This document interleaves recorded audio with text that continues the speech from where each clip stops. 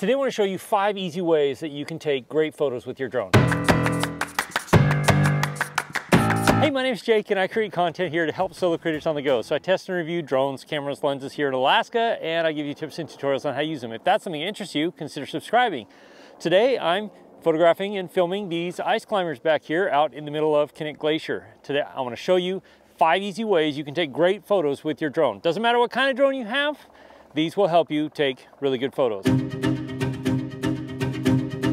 One of the easy and most simple ways you can make your drone photos look good and unique is, of course, straight top-down shots. Top-down shots are great for showing off a space from a perspective that you don't normally get or that's next to impossible to get from your normal everyday life. So top-down shots are great. Now, you can line everything up really straight, really square and symmetrical, or you can do off-center stuff too. I personally love to use lines, leading lines, and I like to use them horizontally. I like to use them diagonally a lot, and especially if I can use leading lines to draw your attention to a subject in that frame, like these blue pools, something like that will really help. But top-down shots are a great way, and probably the easiest way, to really set your photos apart when you're using a drone.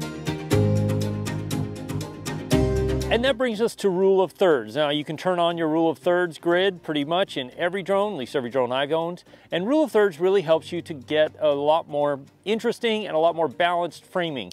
Basically, there's an upper and a lower third and a right and a left third. And what you want to do is put your subject on one of those rule of thirds and then put something else, something opposite, so counterbalance on the opposite rule of third. So you can use left and right rule of third, you could use the bottom lower left and the upper right rule of third. Using a rule of third really helps to balance your photograph. Now, when you're doing things on horizons like this, you definitely want to put your rule of third on one or the other. I typically use the upper rule of third, so the lower 2/3 of the frame is filled with the landscape, and the upper third of the frame is filled with sky, air, mountains, whatever. I just find that that's kind of the framing I like to use. The other thing that rule of thirds is good for is using it to kind of find your leading line. So you can use mountain landscapes, or in the case of this glacier, to bring your attention, your audience's attention, the people who are looking at your photos' attention to the subject you want them to see. So in this case, people climbing this wall of ice above this beautiful blue pool of water.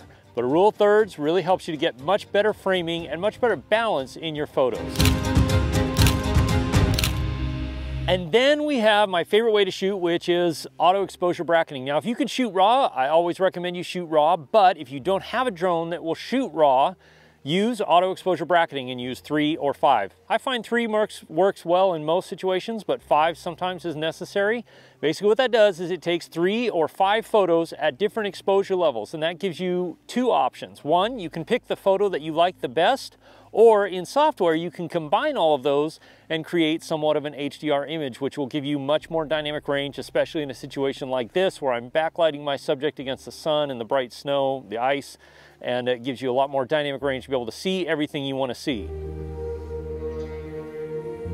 And then we come to putting the drone in places that you just can't actually get a camera, like over this blue pool of water. I'm not going to stand in this ice cold water for very long. I'm not going to stand in it at all to take photos, but I can put the drone right there and take photos from that perspective. Or I can put it just over the edge of a cliff, like right here, and get a perspective that you just can't get with another camera. And so using a drone to be able to put the camera in a location that you can't possibly put an actual physical camera is a great way to really set your photos apart, because it gives a whole new perspective on the location or the things that you're shooting. That brings us to time of day. If you can shoot at sunset or sunrise, it makes everything look better. So shooting when the light is a little lower, it gives contrast, it gives shadows. Right now I'm in the high noonday sun here, so I can't do much about that. But shooting anywhere from an hour to an hour and a half before sunset or an hour to an hour and a half after sunrise will make your photos look a lot better because of a couple of different reasons. As I said, you get much more shadows, you get a lot more contrast, which contrast adds interest. And with the sunlight being lower, the color temperature of the light changes, so it makes everything look a little more pretty. It just makes everything look beautiful. That's why we call it golden hour. So shooting at golden hour, the hour and a half after sunrise, hour and a half, hour before sunset, will really make your photos look amazing. Now, if you can't do that and you're like me out here stuck in the noonday sun, one thing you can do is really concentrate on showing a perspective of scale. So really show how big or how vast the subject that you're trying to photograph or film in their location is. You don't, with a drone especially, because you have a pretty wide angle lens, you don't have to pull very far back, pull very far away to really show the entire area that your subject's in. But the key is you want to keep your subject close enough to the drone and use those leading lines to be able to draw your audience's eye to that subject so that they see the subject and then realize, hey, that's a person climbing that giant ice wall, or that's a helicopter out in the middle of that massive glacier.